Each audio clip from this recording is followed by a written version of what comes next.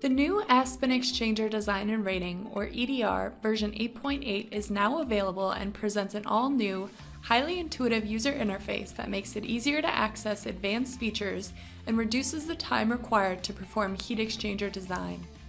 The HTFS Research Network documents are now directly available from Aspen EDR, enabling broader and easier access to this extensive heat exchanger knowledge base.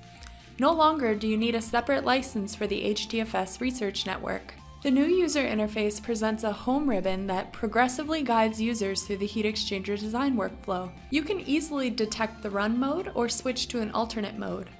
Follow the home ribbon to enter inputs.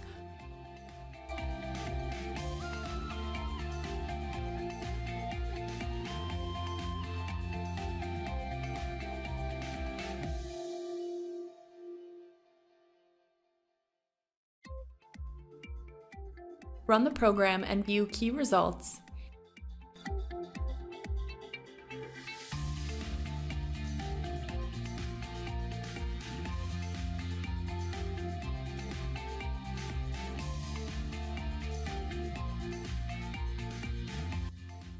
And easily switch to mechanical design or to another type of heat exchanger.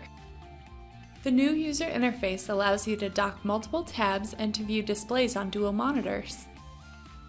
Access to HTFS research documents provides users with access to the best design practices and helps them validate their designs against the design method and data used by Aspen EDR.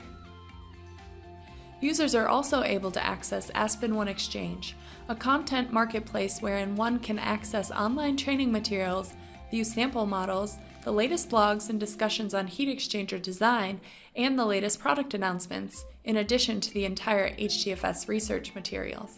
The Help section of Aspen EDR features a new user-friendly interface and additionally references literature from HTFS Research Network.